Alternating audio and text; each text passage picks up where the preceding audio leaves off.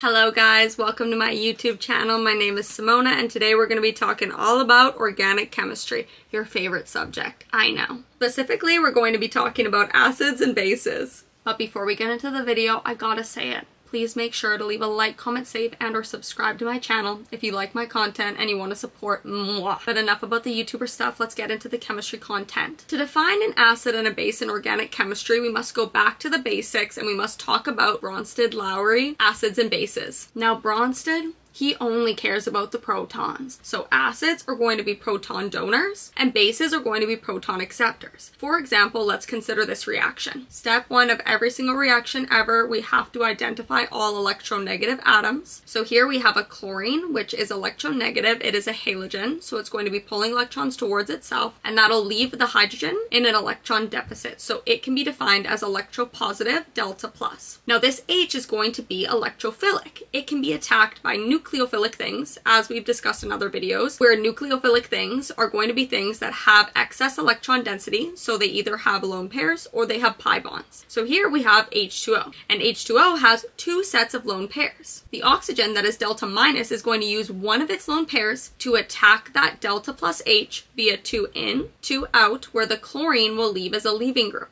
where we get H3O plus and Cl minus. So here we can see on the left-hand side of this reaction that HCl acted as the acid. It gave up a hydrogen, whereas water acted as a base. It went and it attacked a hydrogen. So on the opposite side of the equation, we can say chlorine would act as the base, so it's going to be the conjugate base. Because in the reverse direction, to produce HCl again on the left-hand side, the chlorine minus must go and attack one of those hydrogens. 2 in, 2 out. So here, H3O plus is going to be a hydrogen donor because it is going to lose a proton and become H2O. So H3O plus would be the conjugate acid. So we got our acid, base, and conjugate acid. Now let's summarize what happened here. So technically, water, yes, it grabbed a proton when it went and attacked H, a part of HCl, but technically it was a nucleophile, right? It used excess electron density to go and attack something that was delta plus. So it was a nucleophile. So wait, a base is a nucleophile? Yes. Let's do another example. Consider this reaction. So here, let's look for the most nucleophilic atom. As soon as you see an atom with a negative charge, it's pretty much going to be the nucleophile, 99% of the time. So here we have an O minus. This O minus is going to be nucleophilic reactive because it has a negative charge. It has excess electron density that it wants to use. Okay, so we've established this O minus is going to be the nucleophilic atom, where nucleophile stands for nucleus loving. So nucleophiles love electropositive things. So what's electropositive on the left-hand side of the reaction? Well, we have oxygen, a part of H2O, where oxygen is delta minus, sucking electrons towards itself, leaving the two hydrogens in a delta plus electron deficit state. So here, that O minus is going to attack an H, a part of H2O, 2 in, 2 out.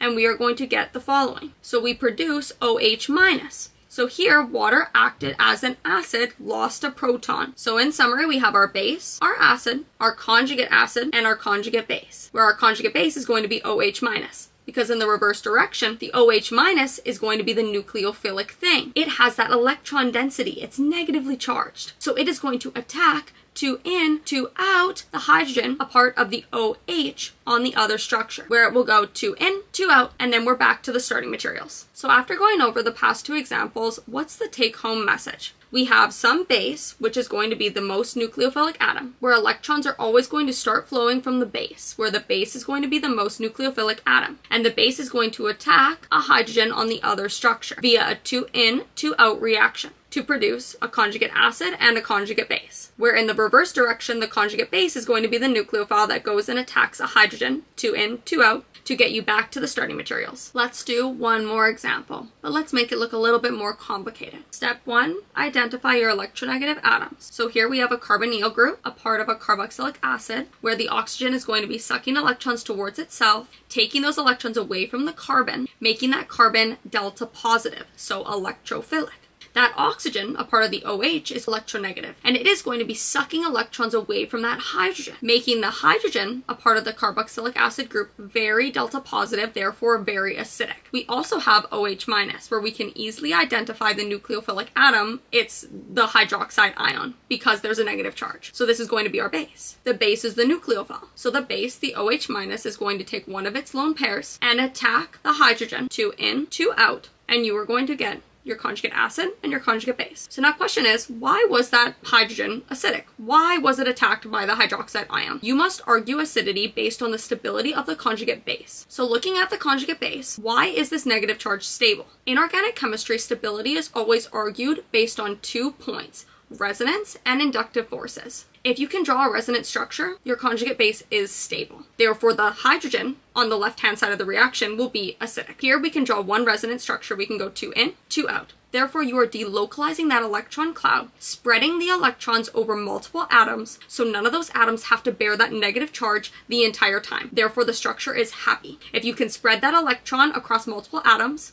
the structure is going to be more stable. So in summary, we have our base, which was the hydroxide ion. We have our acid, then we have our conjugate base, where the base, the nucleophile, attacked the delta positive acidic hydrogen via 2 in, 2 out reaction. Therefore, we drew 2 arrows, where we produced a conjugate acid and a conjugate base, where the conjugate base was stable. Therefore, if I increase the stability by either delocalizing the electrons via resonance or through inductive forces, where if you increase the stability of the conjugate base, you decrease the pKa, and if you decrease the pKa, that means you increase the acidity. So here, the initial acid was very acidic because the conjugate base was very stable. We've been over a few examples where we have a nucleophile and an electrophile, where we could easily identify which atom was going to be the nucleophile, hence the base, where the base was going to grab one hydrogen and the acid was going to lose one hydrogen. So now we've done 3 examples of arrow pushing. Let's do one more, but here we're going to be talking about proton transfer. So consider this structure. Let's say we react it with H3O+. Whenever you have H3O+, essentially your teacher is telling you there is a source of H+. You can forget that it's H3O+ if you really want, and you can just think of this as H+. So now the question is, okay, what atom on this structure is going to want to attack an H+? Well, which atom has excess electron density? So lone pairs or pi bonds? The oxygen. So that oxygen is going to take one of its lone pairs and attack one of the hydrogens. 2 in, 2 out. You're going to produce water, and now your structure is going to become positively charged. So now, whenever you produce H2O plus, because the oxygen would be attached to some group other than another hydrogen, that H2O plus is most likely going to leave as a leaving group. Water is the best leaving group ever. So now you think, okay, well, this water just kind of wants to leave. So what if it took those 2 electrons in the OC bond and it just left with them? Well, you're going to produce water, but the carbon will be left in an electron deficit. But we produce water. And remember, water is a base. So water can therefore go and grab another hydrogen, where it's going to go grab the hydrogen that is going to be 1 carbon away from the carbon with the positive charge, where it will go and attack that hydrogen via 2 in, 2 over, and you can actually produce a double bond. Later in the course, we will talk about how this is actually referred to an elimination reaction. But for this example, all that was important here was the fact that you could follow the flow of the electrons. So going back to the beginning, we had a 2 in, 2 over, which resulted in H2O plus because the O is connected to an R group. Then the water left as a leaving group, leaving the carbon in a delta positive state. So then we had another water come in and grab a proton that was 1 carbon away from the carbon with the positive charge via 2 in, 2 over, creating a pi bond between the carbon that had the hydrogen stolen from it and the carbon that had the positive charge. Bada bing, bada boom. Hopefully that makes sense. And hopefully you can follow the flow of the electrons here. That is all that's important. Later we will discuss elimination reactions. Let's finish this video off with one more example. But this example is going to be a little bit more tricky. Step 1 of every reaction ever, we must identify our electronegative atoms. So here we have a carbonyl group. So the oxygen is once again electronegative, pulling electrons towards itself, leaving that carbon in a delta plus state. So hence it's electrophilic, it could be attacked by something. So I know the base, which is going to be the nitrogen atom on the other reagent. Why? Well, because the nitrogen is anionic. It literally has a negative charge. So it is nucleophilic. Because opposites attract. Nucleophiles love electrophilic things. So this N- is going to want to attack something delta plus. But what we must notice is that the nitrogen group with the 2 isopropyls attached to the nitrogen is a very big and bulky group. Therefore, it's going to be very hard for it to go and attack via 2 in, 2 up the carbonyl carbon. That would be unfavorable because of sterics. So the nitrogen is actually going to attack what is referred to as the hydrogen on the alpha carbon, where the alpha carbon is just the carbon that is one carbon away from the carbon with the carbonyl group. So this nitrogen that is negatively charged, hence anionic, hence a base, it is going to attack that hydrogen, the alpha hydrogen. 2 in, 2 up. What do we get? Okay, well, we get our conjugate base and our conjugate acid. The nitrogen is now neutral, but here we now have a C-. Well, this is unstable, right? Carbon is not electronegative. It doesn't like having electrons.